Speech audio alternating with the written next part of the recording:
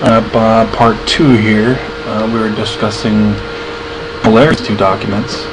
The document is over here to the right, and the known document is over here to the left. You know, all I can say about this is the majestic document over here on the right is very similar to the one that we saw in episode 4 as far as the type and as far as how bold it looked. I've already said that. I don't want to repeat myself, but the more that we look at it, the more it is just very similar. So because of how it looks, and because of the almost word for word body of the message compared to the known document, the location of the I agree HST signature or initials compared to the signature, you know, when you just compare the two, the proportion of where, or if you look here, of where this is signed in relation to the CH Hume's line, or Hummel's line, whatever his name is. Again, I don't know how to pronounce it correctly, but it's there. I mean, the known document is authentic. It's no question about it. On the right, it's the same. I mean, the location is the same. The only thing that is different is the boldness of the signatures, the writing. It's all much more bold on the question document. Is it the same size? I think that there's, and let's go ahead and take a look here.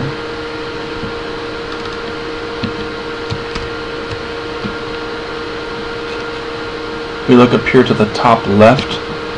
Obviously you can tell which one is the questioned item because they are much more bold than the ones that we're looking at. So anyhow, just give you some time to look at it. It's just very similar in size.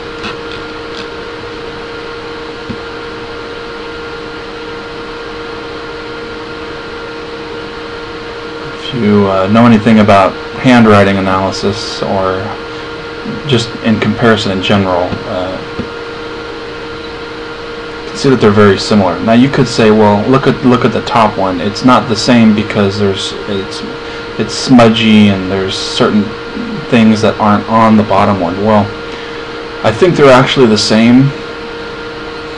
It's just that because it does look like it's shrunk down a little bit, there is a small percentage difference of the size, and I just think the quality of it, obviously you can tell, is just complete junk, and that's what the problem is. But I really think that it's the same as the bottom one. I just think it's smaller. So let's move on to the I agree HST. Let me go back to something else. You see these right here? Where's my little tool? This thing right here, these dots. This is not from his pen. This is not him dotting I's. It almost looks like, see how it has a little, this area here, it kind of comes up and you think, oh well, he's dotting something. No, that's not right. If you look on the actual other document, you'll see that there's all kinds of little specks all over it. Look at this thing. See, so you can see it, hopefully. There's all kinds of little specks everywhere on here.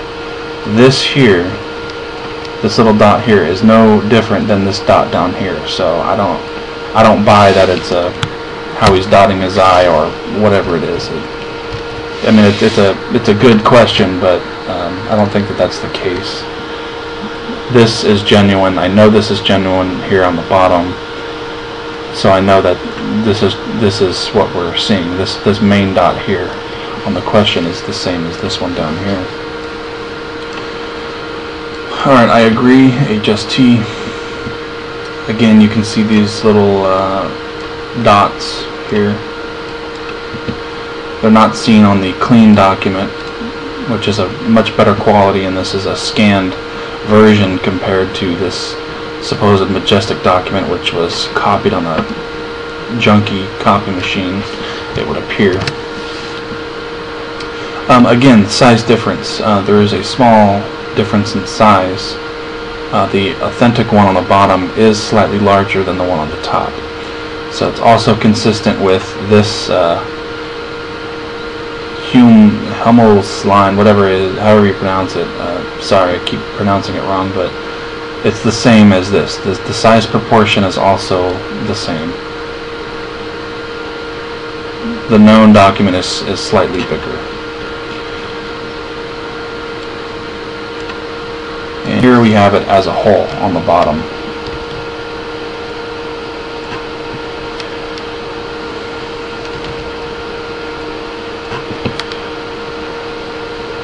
This way you can see proportion compared to the Executive Secretary's signature over here on the right, compared to the I agree HST over here.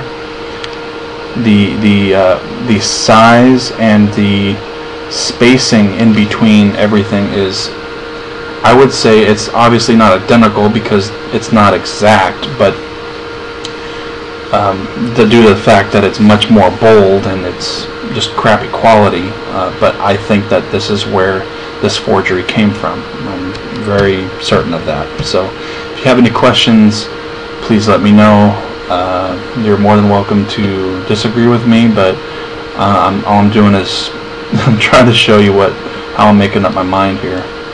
Other than the body of the message, there is nothing that mentions Majestic or MJ-12 other than up here at the top. They've added a MJ-12 kind of coded reference magic, you know, MJ-12, all this sort of thing, with the executive order number. So anyhow, like I said in the first episode 4 was it, we've got a couple more minutes and we're going to go ahead and just wrap it up. But same thing.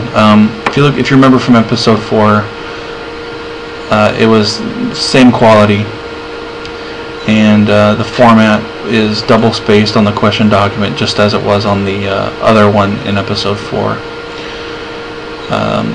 This one, they have this top secret magic eyes only. Again, somebody, I don't know if it appears to be stamped, but I don't know if it was typed. You have to remember that a lot of these documents did come from the 1980s, as far as I know. Since then, there's been, don't get me wrong, there's been, ever since then, there's just been all kinds of documents that have been coming through. So, yes, now we have the technology to easily forge this, and we can copy and paste and do all that sort of thing. But at the time that obviously this was done, supposedly in the 80s, I don't know if they would have had a scanner, but definitely a copy machine was the old way of doing it. So that's my take on it. This is going in the fake bag, and I just think that it's too coincidental. The location of the I agree HST, the almost word for word in each document is just almost the exact same thing. They've only changed names, and they've added some other interesting, authentic kind of a feel to it by using this, and especially on the top. So anyhow, guys, I will see you in the next episode. We've got more stuff to talk about.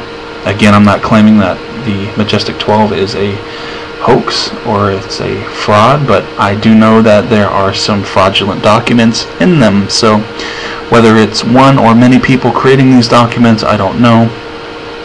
Some could be real, some could be fake.